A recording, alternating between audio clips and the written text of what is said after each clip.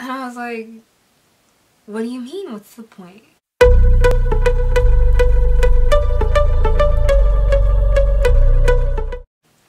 Hey friends, welcome or welcome back. So I've seen a few other YouTubers like do that, and I kind of like it, so I'm gonna do it too. Yeah. So welcome to my channel, or welcome back. Yay! Happy you're here. Genuinely. Thank you.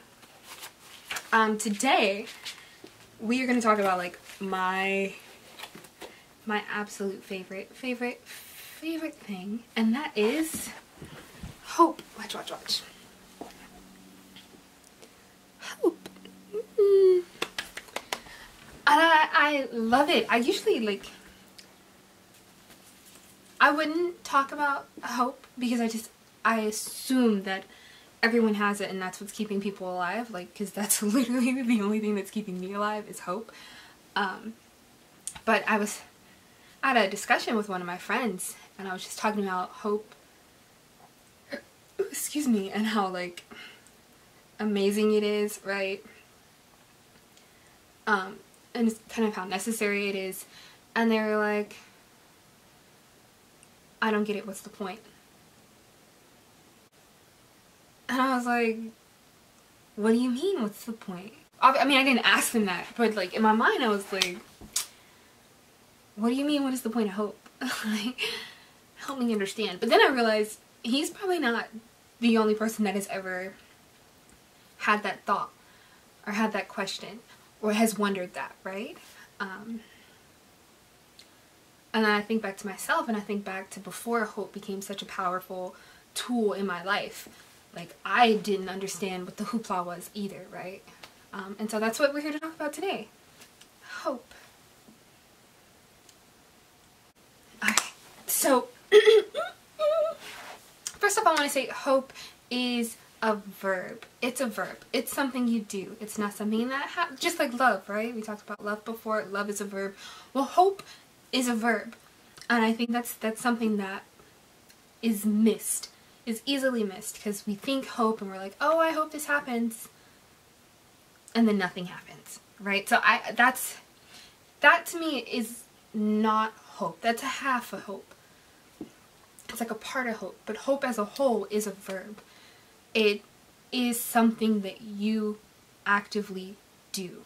And the great thing about hope is that it's kind of like, I like the analogy of fuel. It's like fuel. You put in gas in your car, right? Without the gas, your car wouldn't go. Without your car, you wouldn't need the gas. So hope is the gas for your car. Hope is the gas for your life. You need hope to live, to make a difference, to make a change, to make it through the really tough times. You need hope that you'll get out of those situations, that those situations will be gone, right? Eventually, but you have to work at it for the most part. And I'm saying for the most part, and I keep looking around and thinking because there are so many situations where no matter how hard you hope, the bad thing is going to happen.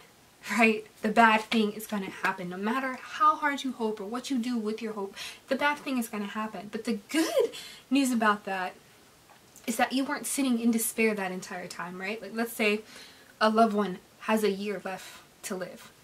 But you are hoping and praying and hoping and trying all of these things with that loved one so that way you can extend that year out. But unfortunately, at the end of that year, that loved one dies, right? But because you spent that whole year hoping for something greater, living for something greater, you spent that year with joy, if you will. Like with a little bit of joy, with a little bit of happiness, because you thought that maybe something different could happen. But if you had not had that little piece of hope, you would have spent that year in despair. You would have spent that year in gloom. You would have spent that year not living, but instead waiting for death. And there's a humongous difference there. Humongous difference. And so that's what I mean by hope. And that is why hope is so important. Because it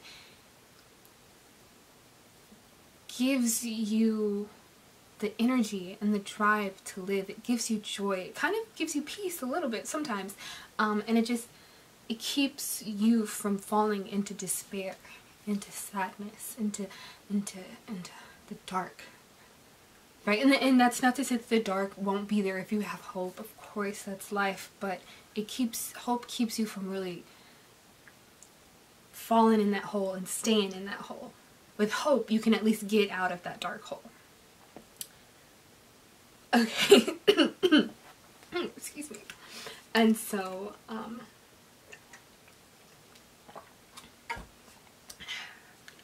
today, because this is Reading with Skye, I am going to read, and we're going to read one of my friends that I found 3 years ago. I think I found them in 2017.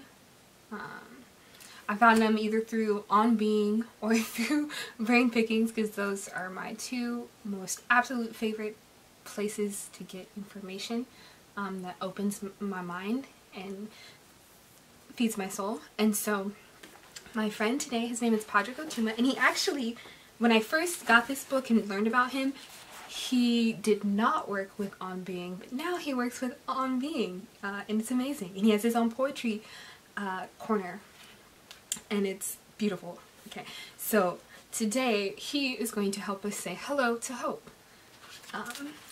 And he does such a beautiful job. He has such a way with words, okay? It's amazing, and he does a beautiful job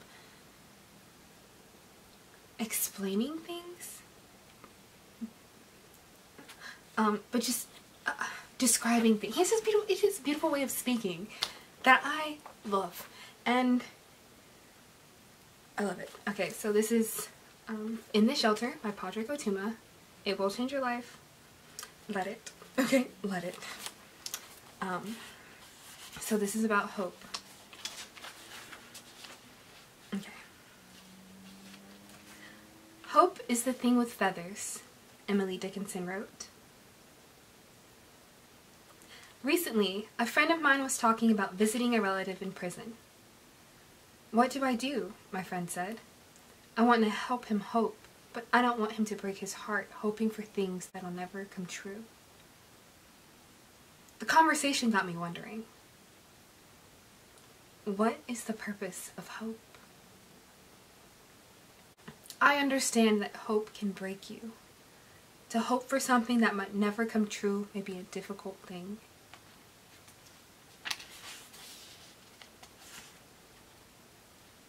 So, is hope a waste? Adam Phillips says that hope is only ever disproven in retrospect, so that to dash hope in the moment of hoping is to have allowed a catastrophe that hasn't yet happened to already have effect. So, no, hope is not a waste.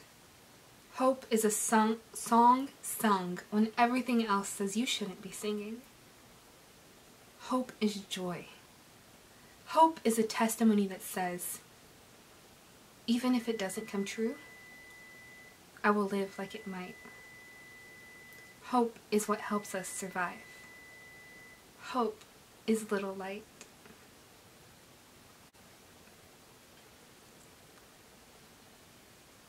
Hope is the thing with feathers that perches in the soul and sings the tune without the words and never stops at all. And sweetest in the gale is heard, and sore must be the storm that could abash the little bird that kept so many warm.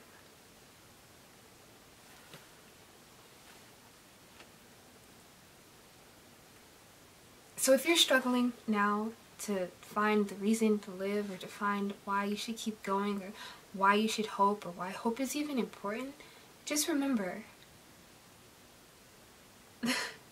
that hope is the thing with wings. Hope is the thing with feathers. Hope is the thing that keeps you warm in the cold.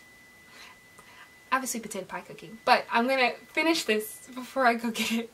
Hope is the thing, is the little flash of light in the darkness. Hope is that sweater, the one sweater you have on a winter night, right? Because you could be without a sweater, and you could be freezing, but you have a sweater.